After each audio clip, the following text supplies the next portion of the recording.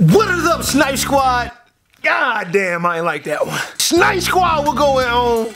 Nah, that shit kind of took too long to get in the seat. Hold up. Snipe Squad, what it going on? Back again. It is your boy Sniper Jones. And I'm back with another video. That's on dog, you heard? Today I'm super excited, man, because we got a video unlike any other. You know what I'm saying? I honestly did not see any of these videos out. I personally kind of made this up myself. It ain't really a thing, but I made it a thing. You know what I'm saying? Today we got a video, a top 10 video. Y'all know at the end of the year, you always gonna get these top 10 videos by all these nigga YouTubers, and it's super dope because these are our opinions. These are what we think about whether top 10 sneakers we picked up or top 10 sneakers in our collection, all that good stuff, which I'm pretty sure y'all done seen. I dropped one myself of the top 10 worst sneakers to drop, and if you got some kicks on there, bro, you might want to throw them away. That's on me. I ain't gonna hold you. That's your thing. But anyways, man, if you're new to this channel, make sure you hit that subscribe button because we grinding. We got goals to hit. Also, follow me on the gram if you're not already because you sleep, man. Not only do I do story giveaways, I also post some of the dopest pics you probably ever seen. You know what I'm saying? For all my people out there who bought the merch, thank y'all so much, man. I really appreciate it. Merch is linked down below, man. Get that Sniper Jones merch at Way Before the Fame. We still got a few sizes left. Don't be caught slapping. The hell does that even mean? Don't be caught slipping, boy. You don't want to be one of them niggas that get, man, hold up, man, cut the beat. You don't want to be caught slipping, little nigga. Alright, man, check this out, bro. I kind of made this video up.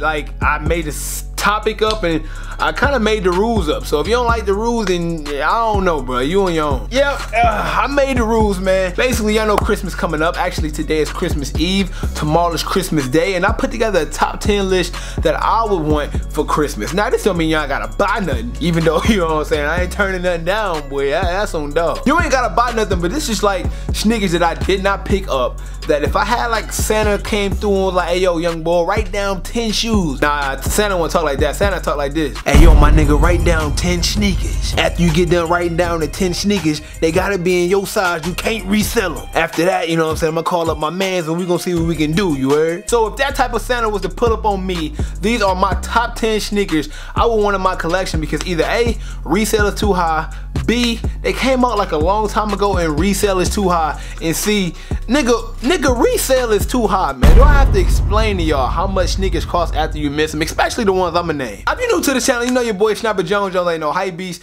even though this list is gonna be some hype beast shit, bro, because honestly, the stuff I would want for on my wish list will be some expensive stuff, so I ain't gotta pay for it out of my pocket. I'm just be honest. Alright, man, so starting off at number one, I'm gonna probably keep it all this year, you know what I'm saying, besides like a few pair of sneakers, but starting off at number one, the number one shoe that I need, the one shoe that I will put on my list will be the Chicago Jordan 1 Off-White, bro. This sneaker is so hard to get right now. Number one, like a dead stock pair in my size is like $1,500, maybe even more.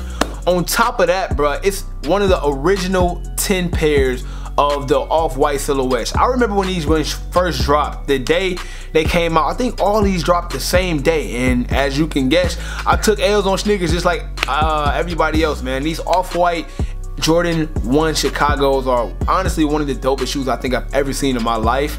To this day, whenever I see them, I kind of like lose my breath a little bit. I know a lot of people that have them, and it just sucks, man, that I can't have these, man. It really do suck. Damn, man, this video depressing as hell. I'm about to be talking about all the shoes I don't have. But hey, man, all y'all be thinking I get everything. I don't get everything. It's a lot of shit out there I wish I did have. Number two on that list is another Off-White, man. Say what you want. I told your ass before the video started that this shit gonna be kind of hype beastie. Number two is the Off-White Presto. Not the second release, even though, you know what I'm saying, your boy really like that second release. It's the first release, man. What I like more about the first release is, as you can see, man, the Off-White Presto, the original. First of all, I like the lace swap, right? The lace color. These came with the orange and it came with the green. The second pair that dropped, it was a white one and an all black one. They just came with like solid laces. It's cool. The orange laces,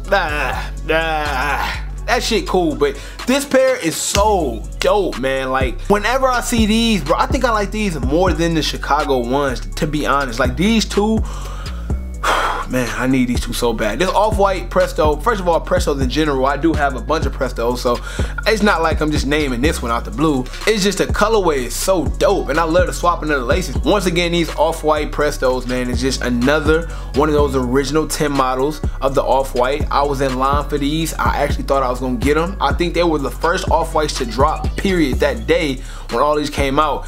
And as you guessed, your boy took that fat L. So that is another sneaker I wish I pick up. Number 3 is a sneaker that didn't come out this year. Actually, it came out a long time ago. And I promised myself, when I hit that 100K mark, I will buy these sneakers for me.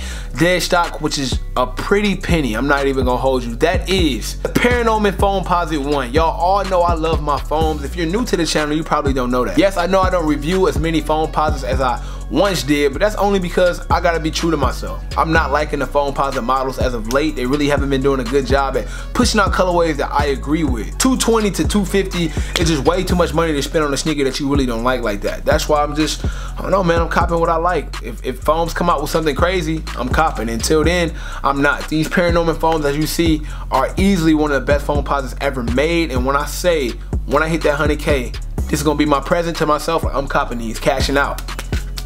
You know what I'm saying? I'm cashing out. That's on dog. Number 4 is an unpopular shoe, but it is popular in a way. These are the Wutha Dunk Lows. Now, these are honestly one of my favorite Wuthas. If not, this is my favorite Wutha. Now, the Dunks aren't as popular as they once were. I don't really know too many people at all that rock with Dunks. Shout out to my boy One Legged Lister because he's a Dunk fanatic. I know Tony D liked Dunks a little bit. When I did that last video with him, we talked about Dunks for a little while, but this one might fall by the wayside for a lot of people. But as y'all can see, man, this pair is super dope, and that is why it's still expensive to this day, and that's also why I don't have it. Number 5. Now, number 5 is one of my closest friends I've met on YouTube, which is Unbreakable Kicks. He throw these sneakers in my face whenever he gets a chance. Not only did I tell him these are my favorite 7s of all time, he just like, after I told him that, it just like was no slowing down. He just FaceTimed me for no reason like this.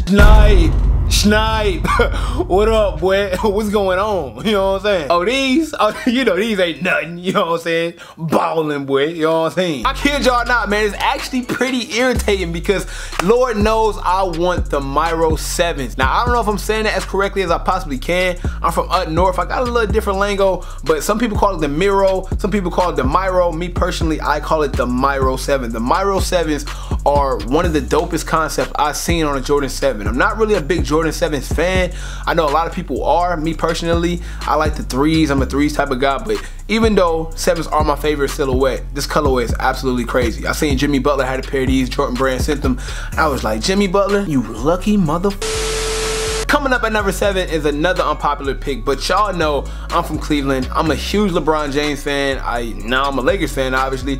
But besides that, the MVP LeBron 10 has always been fire to me. Once again, I know a lot of people with this sneaker, particularly me, myself, I need it. The only problem is the damn price. You guessed it, man. It's just way too much bread for your boy to be spending, so of course I don't have it. Not really too much. My favorite model of all time is the 9, but the MVP is kind of like a Wutha mixed with a lot of things going on. That's during this time when he was with the Miami Heat, and of course he won that MVP award.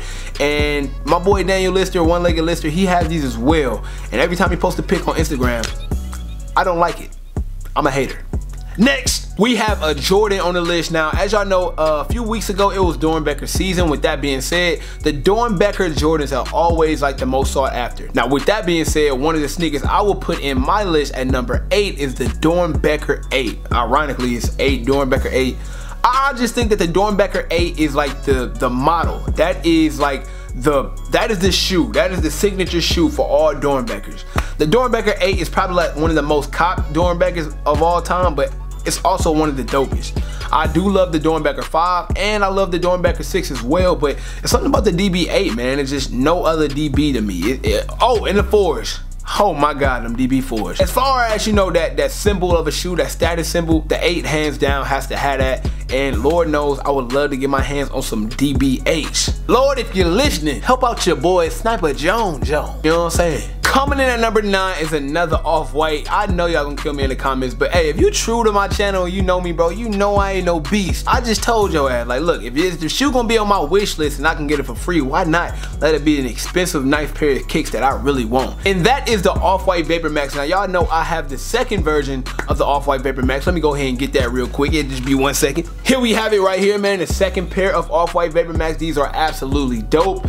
The first pair, though, the first pair is easily, what the hell? Easily the best Off-White Vapor Max that we have. Now, like I said, just like the Presto, this one re-released twice.